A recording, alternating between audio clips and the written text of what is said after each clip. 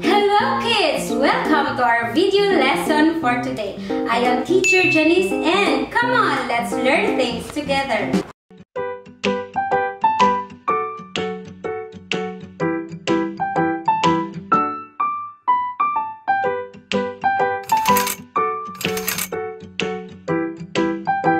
Grade 3 Video Lesson Quarter 1 Summarizing and restating information. Do you love sharing stories without missing important details?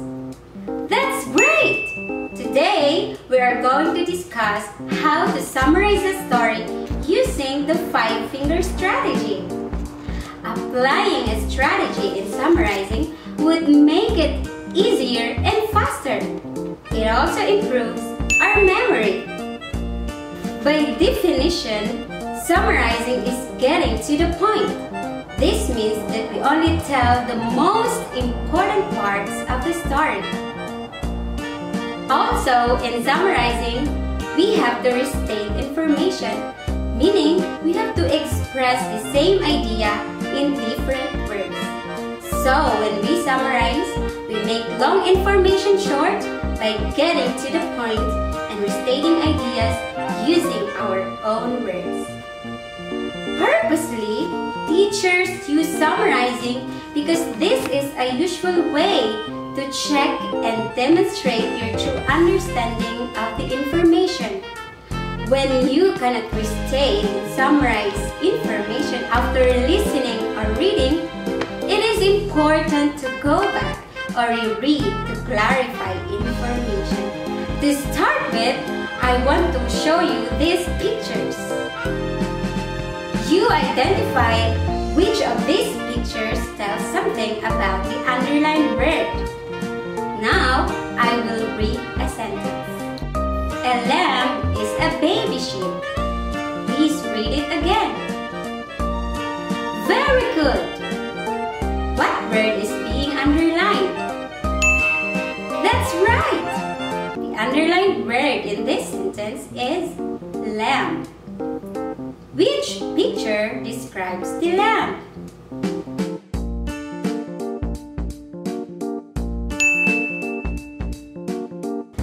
Great job!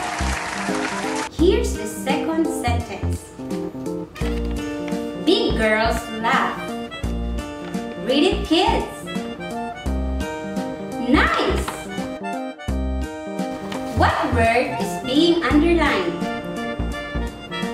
Thumbs up! The underlined word in this sentence is laugh. Which picture tells something about laugh? Perfect! Third sentence. Snow covers the ground with its winter. Read it once again. You're getting better! Now what word is being underlined? Correct! The underlined word in this sentence is snow. Which picture tells something about snow? Awesome! Another sentence. The fleece jacket warms the body on cold weather. Read it, kids! Nice going! Now what word is being underlined?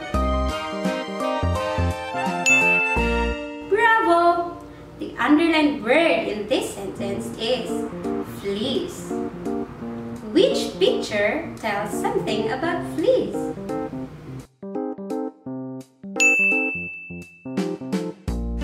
You are sharp. And the last one, we have children love to sing. Read it one more time.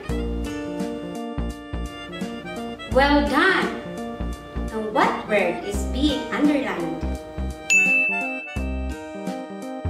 You figured it out.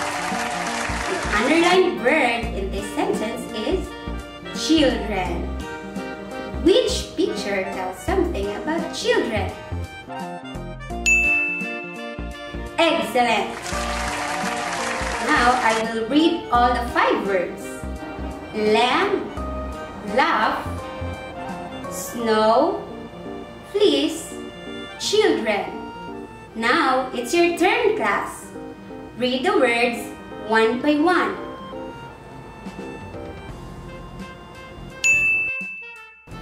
Good job! The new words that you have just learned are in the nursery rhyme, Mary Had a Little Lamb. Are you familiar with this song? That's good! Now let us sing together.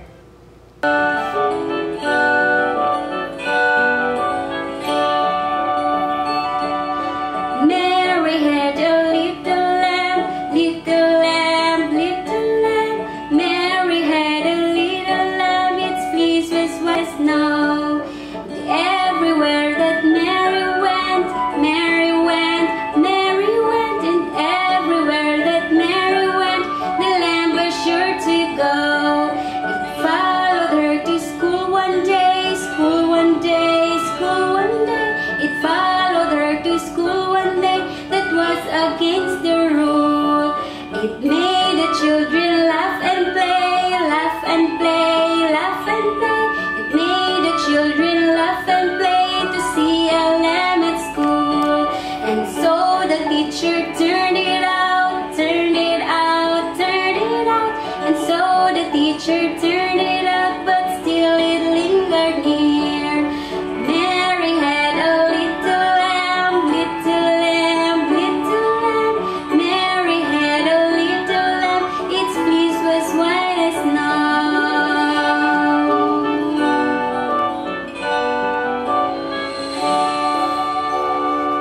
Thank you, kids, for singing with me.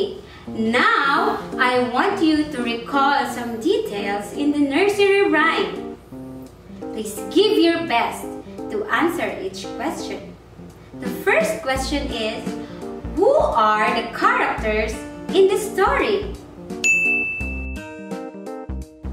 Very good!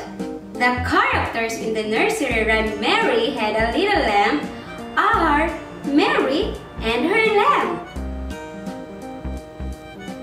Second question. What does the lamb like doing?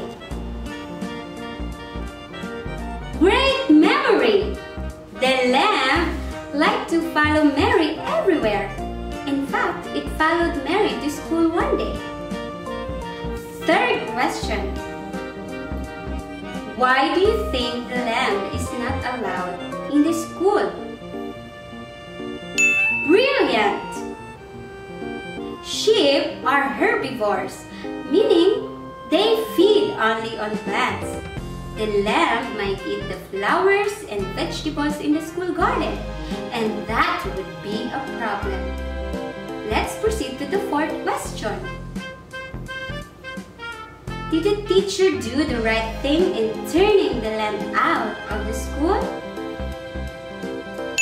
Good job! Maybe it's a yes, because the teacher was just concerned of her class. To tell you, a teacher doesn't want disturbance in her class.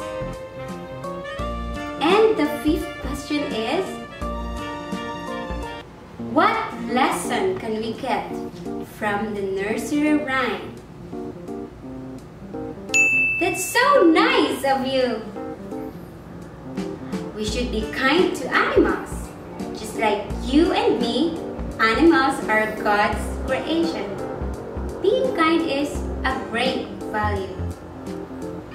Do you like the song and its message? Very good! It's not only for singing, it has story in it. And this story can be summarized briefly. How would you tell its summary? There are 3 easy steps to summarize. Remember the S, U, and M.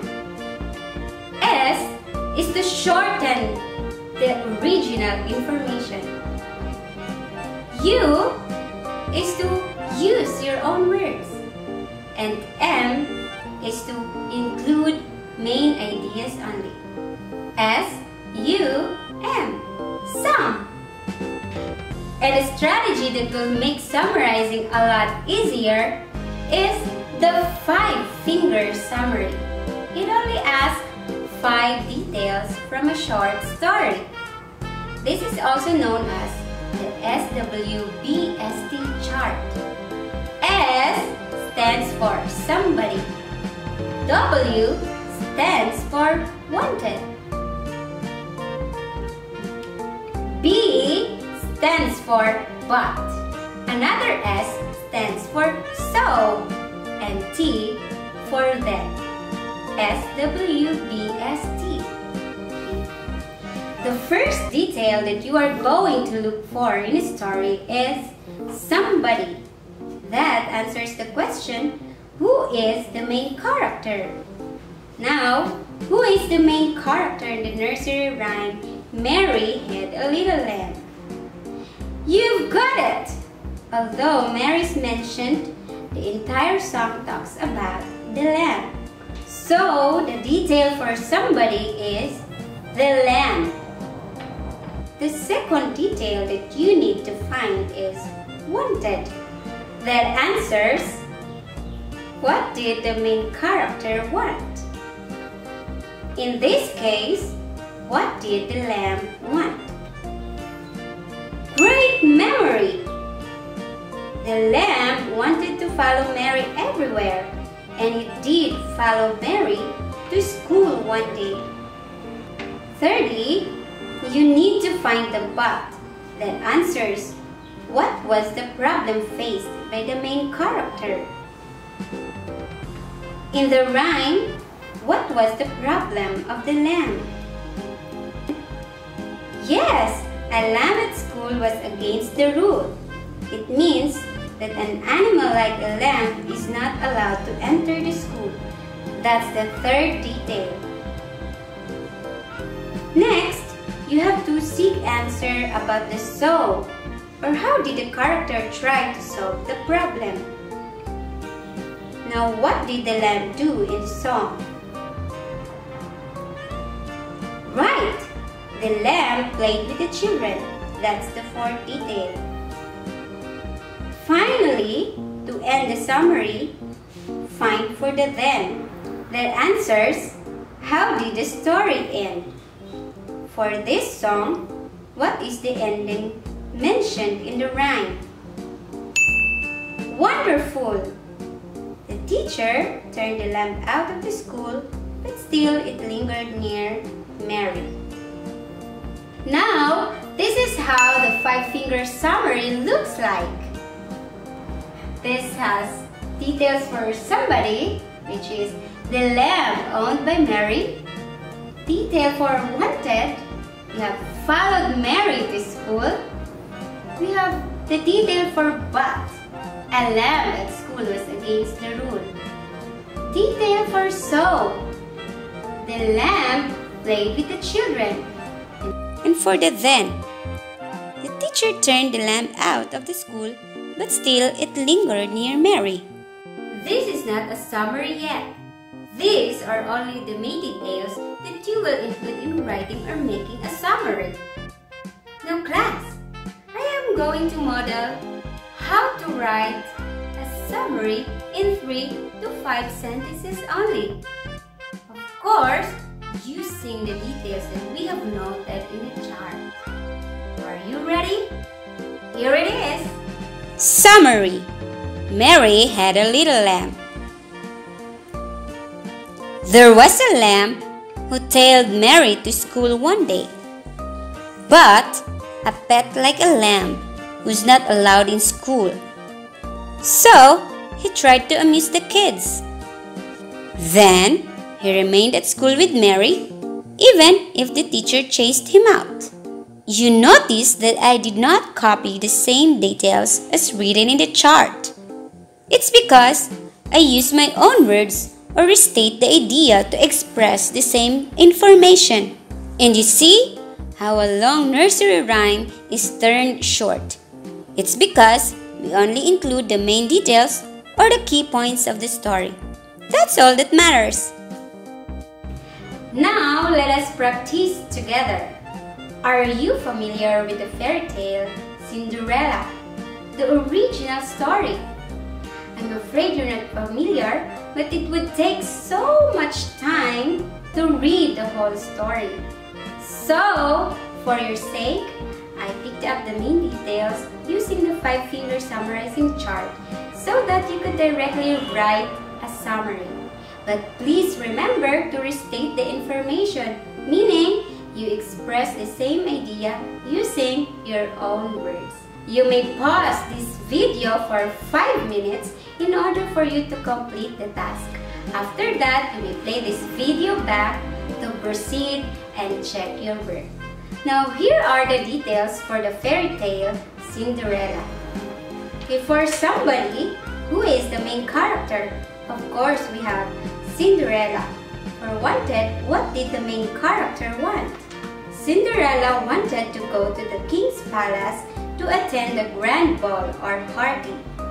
For the detailed but, what was the problem? The problem of Cinderella was her stepmother did not allow her to go. For the so, how did the character try to solve the problem? So, a fairy godmother appeared and helped her to go to the grand ball. And for the then, how did the story end? Well, Cinderella and the prince met, fell in love, and lived happily ever after. So those are the details that you are going to use to write a summary. Again, you may pause this video for 5 minutes and then come back to check your work.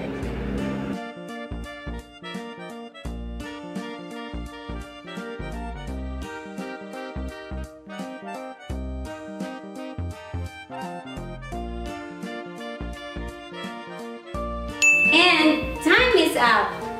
Now let us check your answer. Here is the summary for the fairy tale Cinderella. Summary. Cinderella wanted to join the grand ball in the king's place, but her stepmother did not permit her to go. So, a fairy godmother showed up and sent her to the grand ball.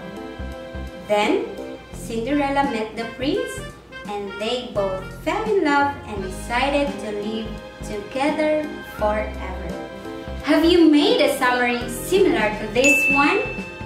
Amazing effort! You should be proud. We may not have the same terms used to summarize the story as long as you use your own words to express the same idea. It's just okay. Now, let us have the second activity for you to master the skill in summarizing. I will read the story Beach Day first. But here's the challenge. After I read, you may pause this video to reread the story for deeper understanding. Take down the most important parts of the story using the 5-finger summarizing chart. And so, after that, you may write your summary. And please remember to restate the information you have noted from the story. Now, I will read the story Beach Day. It was a hot day. Zoe went to the beach with her family. She couldn't wait to swim in the ocean. Dad set up the umbrella. Mom spread out the towel. Zoe put on her life jacket. Can we go swimming now? Zoe asked. First, we need to put on the sunblock, Mom said. She looked inside her bag. Oh no, we didn't bring it. Zoe frowned. She really wanted to go for a swim. Don't worry, I'll go get some, Dad said. He went to the boardwalk and was back in 5 minutes. Mom, Dad, and Zoe all put on sunblock. Then they ran to the ocean. So that's it, the story of the beach day. You may pause this video for 10 minutes in order for you to do the task that I have given you. After 10 minutes, play this video back in order to check your work and proceed to the next part of the lesson. Good luck, kids!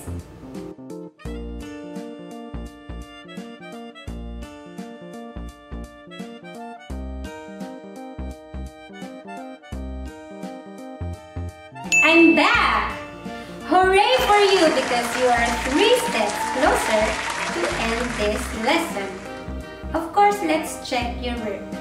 The first one is for you to fill out the SWBST chart with the details taken from the story Beach Day. Here it is. We have Zoe for somebody, go for a swim or go swimming for the second detail, wanted. For the third detail, the bath, we have Zoe needed to put sunblock all over the body. For the third detail, the bath, we have Zoe needed to put sunblock all over her body, but her mother was not able to bring it. The next detail, the sew. Zoe frowned that made her dad went out to get for sunblock. And as ending of the story, Zoe and her family were able to swim in the ocean. Have you taken down the same information for the SWBST chart? Good for you! Now let us try to check your summary. Now here is the summary for the beach day. Summary. Beach day. Zoe wanted to go to the beach to swim, but there was no sunblock that she needed for skin protection. So, she made a sad face that enabled her father to look for a sunscreen lotion. Then, her dad found one, and Zoe with her parents splashed happily into the sea. You see how easy and fast it is to write a summary using the 5-finger strategy. Do you find it easier and faster too? Good job! Now, to end our video session, read and summarize the story, The Farmer and His Dog. Use the information in the SWBST chart as your guide. And remember to restate the information or retell it in your own words. There is also rubrics for you to evaluate yourself in the task. If you get all or most items with a smiling face, you are excellent.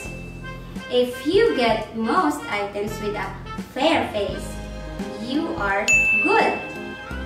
And if you get more of a sad face, you should study more.